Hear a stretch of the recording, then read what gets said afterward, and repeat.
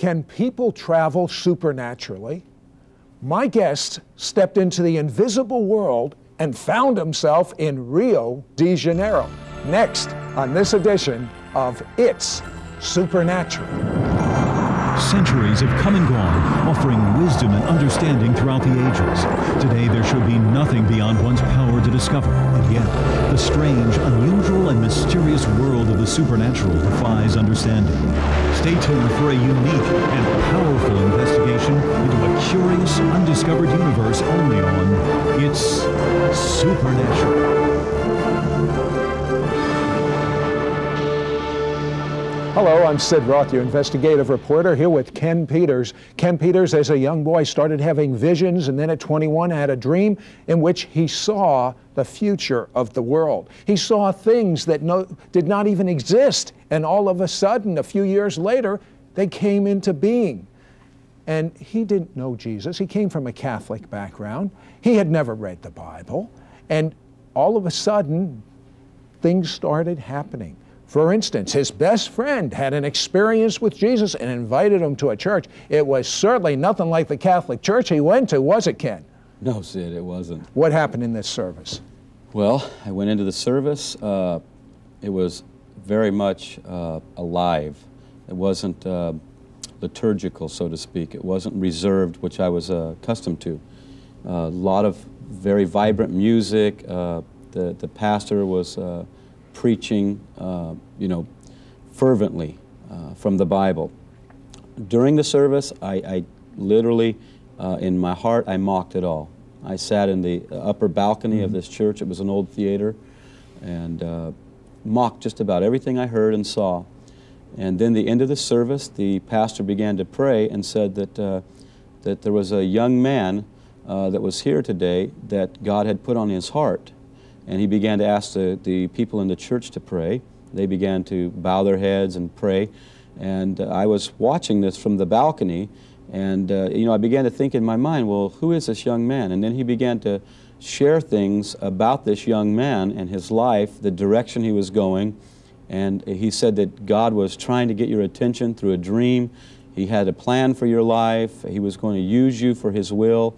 And I began to ask myself, well, who is this? Who is this, And probably about 3 or 4 times I asked, in my mind, who is this person he's describing? And for 5 or 6, 7 minutes he kept doing this, and he kept describing my life.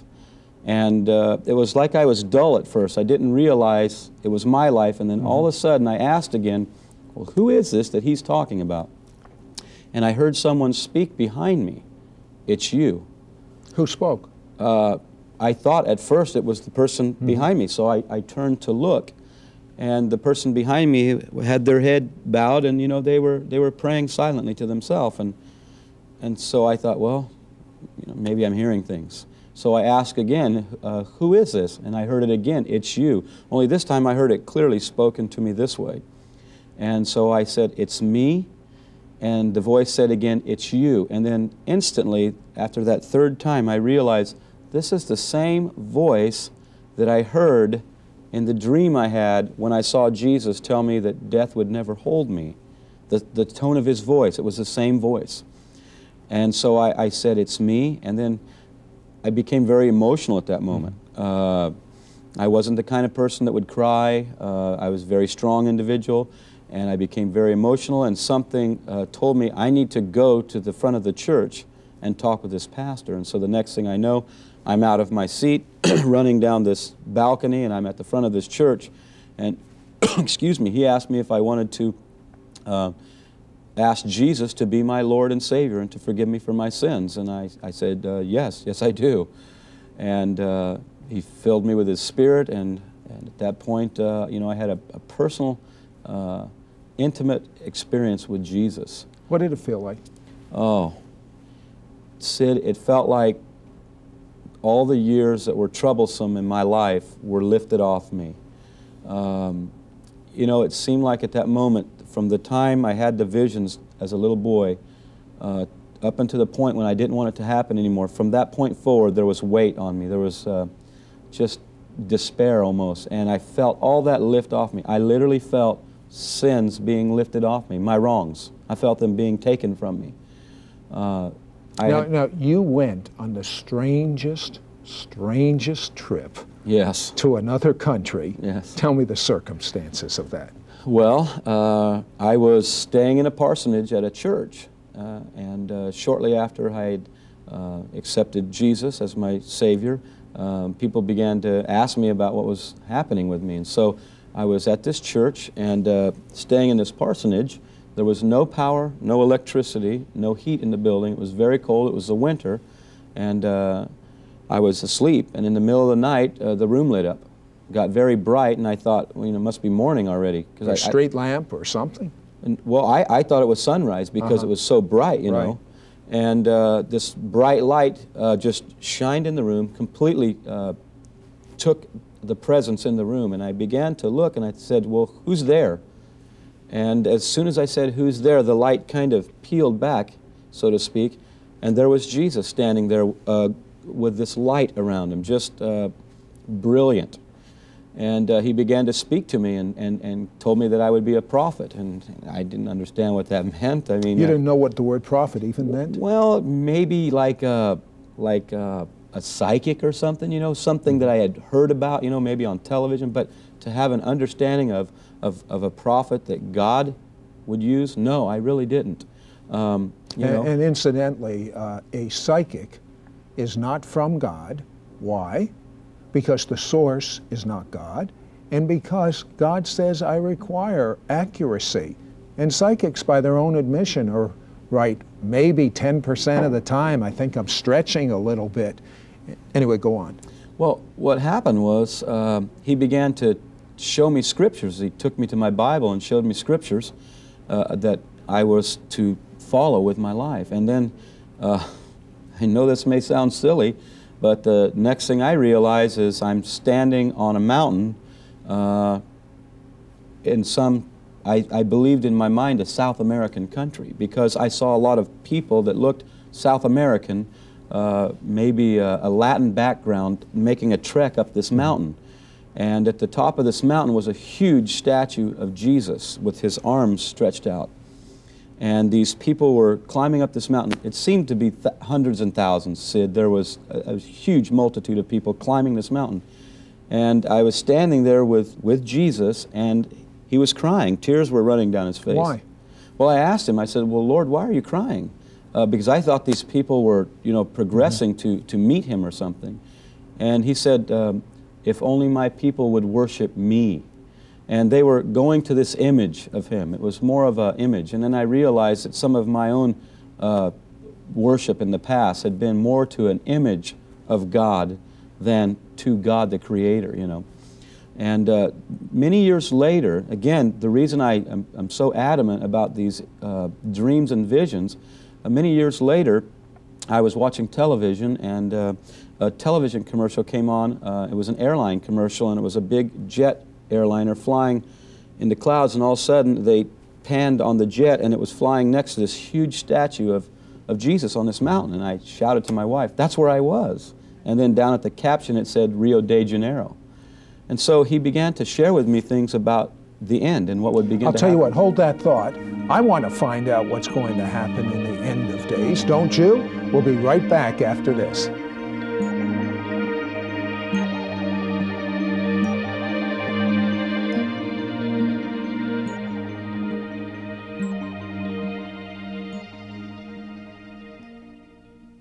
Hello, YouTube, Mishpocha. Mishpocha is a Hebrew word. It means family. This is Sid Roth.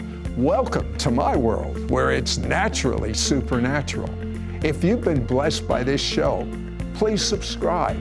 Then click the bell so you won't miss a single episode of It's Supernatural.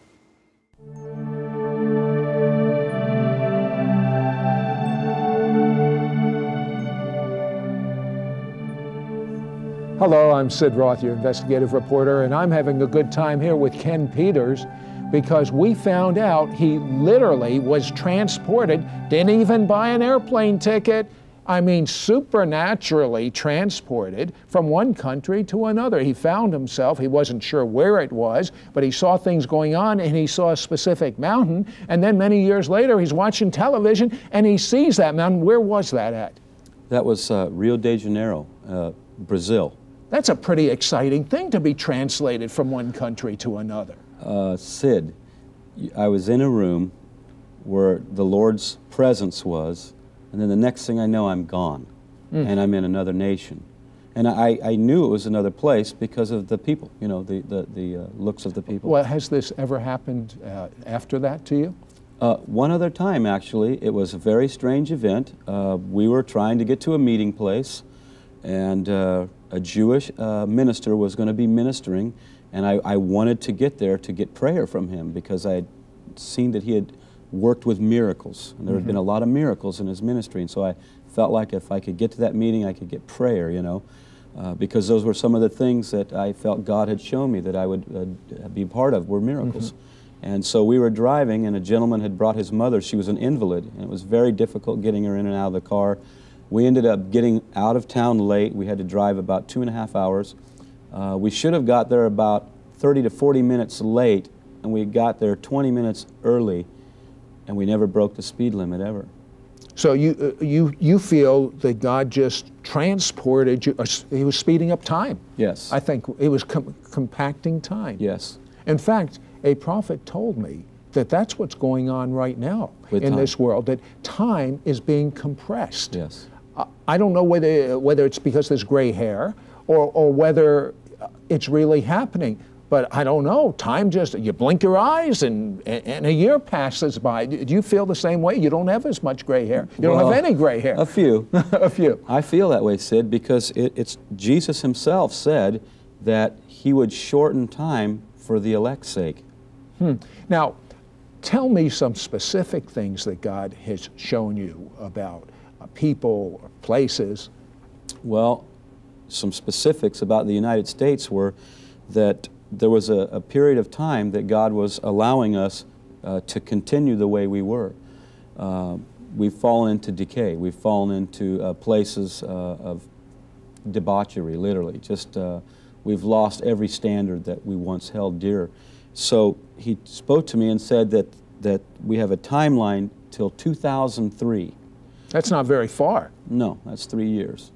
And he said to me that by 2003, if there wasn't a repentance in people's hearts and a changing of going back to the ways of God, that our nation would be considered a goat nation rather than a sheep nation. What does that mean to you? It means to me that goats are those that were sent away, but the sheep were called into the presence of God forever. That's a pretty scary thought. It is. Which way is it going to go, do you know? No, I don't know. I don't know which way it's going to go because I believe it's contingent, again, upon our response. Remember Jonah the prophet? Right. He had a word that God gave him, and he said to tell Nineveh, I will destroy it in 40 days. There was no conditions. But Nineveh responded to God. It says even the animals fasted. The people fasted, remember? They repented. And so I believe if we change our mindsets, then we will be held in the balances of the Lord favorably. You know, I'm intrigued by your gift. Tell me how it actually operates. Do you hear a voice inside of you say something and then you say it out loud? Do you see things? How does this work? Several ways, Sid. The first you described, there's times I do hear a voice. There's times I hear a strong voice speaking to me that a certain thing will happen or to share a certain thing with an individual. But many times it's through prayer, you know, communion with God, communicating to Him on a daily basis that He'll begin to speak to me about issues. But yes, then there's times there's dreams, visions. Sometimes there's just a strong knowing, Sid. You almost know that something's going to happen, and you can't really say. Okay, like in the break, you said God just showed me something for you. Did you hear this? Did you know this? I saw a picture when I told you about that instance of a benefactor coming to you, someone that's going to enhance your ministry financially so you can accomplish God's will.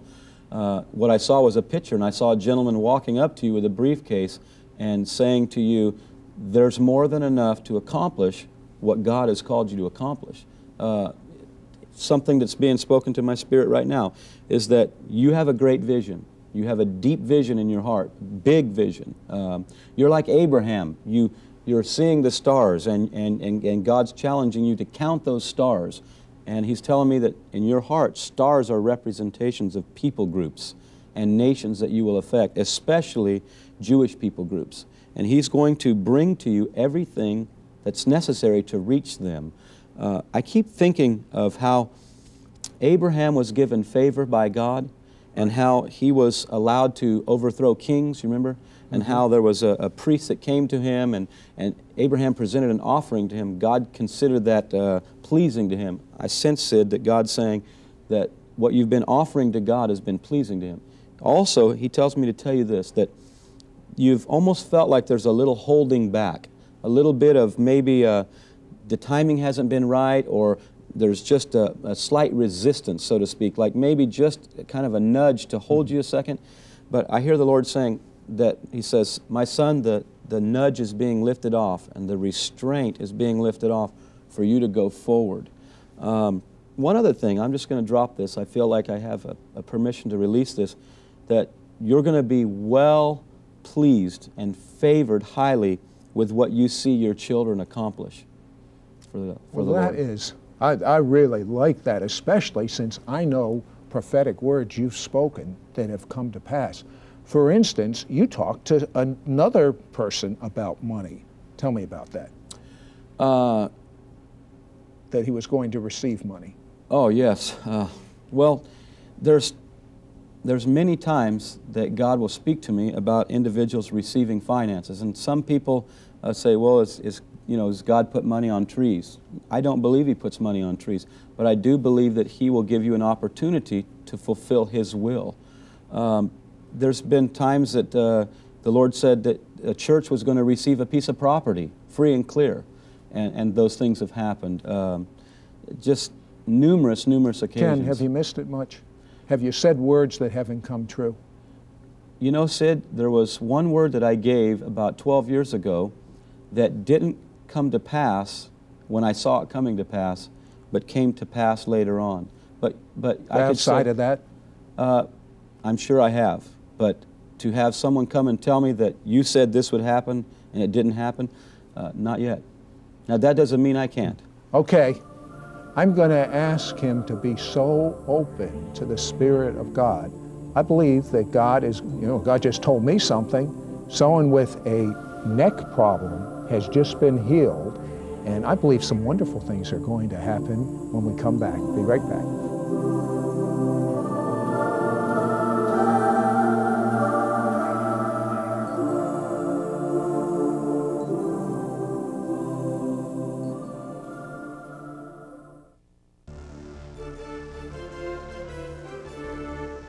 Hello, Sid Roth. How about you? Are you curious about who our guest is going to be next week?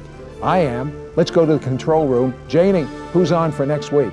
We're going to speak to a man named Owens Edge, and he didn't believe in God, but he prayed if God was real in a drought, then prove it. Well, it rained only on his house. A few years ago, then he believed in God, and then a few years ago, all these miracles started happening, and a lady was brought to a meeting of his, and as she was just on the floor, and he didn't really know what was wrong with her, but then all of a sudden she got up and she's screaming and everyone's screaming. He found out later what was wrong with her. Guess what was wrong with her? I can't guess. What? She was brought to that meeting by her children because she was dead. Dead? Dead. Dead. Wow. She was brought to the meeting because she was dead.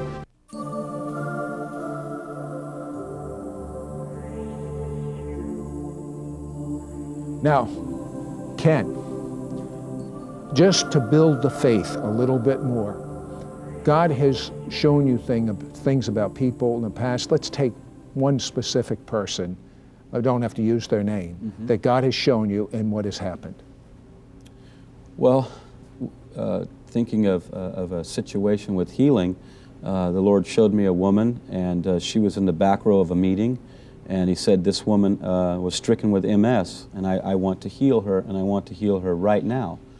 I was, a little fearful. So what do you do when you get a word like this? Do you go forward and say, can I have the microphone? Or there's times I have, yes. What did you do in this case? Well, in this case, what I did, I said to myself, I said to the Lord, well, Lord, if this is you, will you please show me and show me somehow that this is you telling me this? About 3 or 4 minutes later, this woman came up to me and said, that lady in the back of the church, the Lord just told me to tell you that you need to pray for her, that He wants to heal her of some disease. Something is going on right now. Yes. Was she healed? She was healed instantly. But something is going right now. Right now, it's going on in this set. There's like the presence of God is it's almost like a river, and it's getting deeper and deeper. What does God want to do right now? I believe God wants to heal physically. Me too. And I believe He also wants to heal barren wombs. Really? Yes. Couples that have been contending to have children. What I saw was people crying and grieving because they felt they had done something wrong and God wasn't going to give them children because they were being punished. Maybe, God's not telling me this, I'm speculating, but I really believe there are some women that have had abortions and feel that such shame over this that they don't even deserve to have another child. The truth of the matter is abortion is murder. However, the truth of the situation is Jesus. He's the truth. And He says if you'll confess your sin, He's just and faithful to just wash it away and make you righteous in right relationship with Him. Besides barrenness, is there any other areas that God wants to heal? Yes, there is. I just had something come to me very strongly as you were saying that, Sid, about that situation, that there's been people that have known God and have lost everything in their businesses or in their employment, have lost everything, literally went into bankruptcy, lost it all, and felt as though God was punishing them, and that this is their time now to be restored. This is a season of restoration. One other thing that I'm hearing strongly that's supposed to happen is that the Lord wants His people to hear His voice. It's not a special thing for myself or you. It's for all of God's people. And there was a prophecy in the Bible that said in the last days, His people would prophesy. They would hear His voice. And so there's people right now that if they will reach out to God, that He will cause them to hear His voice. How do they reach out? Just with their hearts. Just by saying, God, I want to hear you clearly. I want you to speak to me in a way that I can hear clearly and know it's you speaking to me. Is that going to happen right now if they reach out? Right this moment if they reach out? Right this moment if they reach out. Well, then I suggest you do that. Right this moment. Are you interested in hearing God's voice? I mean, like, I heard the same condition again that I did before. Someone's neck has just been healed. And in the head, there's like something, anything you need in the head area. If there's like a migraine, it's gone. And if you have a back problem, you are healed. By the way, I'm not speculating. I'm hearing this. And you can hear this too. If you reach out and say, God, I make Jesus my Messiah and Lord. Please forgive me of all of my sins. I want to hear your voice. Do you know there is no greater thrill? There is no greater position to be in than to hear God's voice? I mean, the person whose neck was just healed, I believe you're also having your ears healed. You're able to hear God's voice. Ken, is God telling you anything more? Yes, I'm getting one more thing about an individual named Martha. And that if Martha will not look back any longer. Martha struggled. Martha had some very, very shameful things that she wished she hadn't have been a part of, that Jesus has forgiven. And if he says to her, don't look back, but go forward, because there's joy. And there's a river that she's going to come into, a river of joy. It's going to be a place where the river is moving slowly and sweeping her along slowly into joy. Martha, that sounds pretty good to me, but I'll tell you what God's showing me right now. There is such an anointing for healing that I want you to take your hand and put it on the part of your body that needs healing, whether it's your back or your neck or your head or your nose, whatever, and say, I'm going to pray right now. In Jesus' name, I command healing in your body. I command the spirit of infirmity to leave. I thank you that by your stripes, Almighty God, they were healed. The greatest healing of all is for you to know God. Reach out right now. Say, God, I want to know you. I must know you. I'm desperate to know you. There's nothing else this world has to offer. I pray that you forgive me of my sins. I pray that the blood of Jesus washes them away. And now, come inside of me, Lord Jesus. Take over my life. I make you Lord of my life. Amen. And now, you don't even have to be Martha. You can start rejoicing because there's peace, shalom,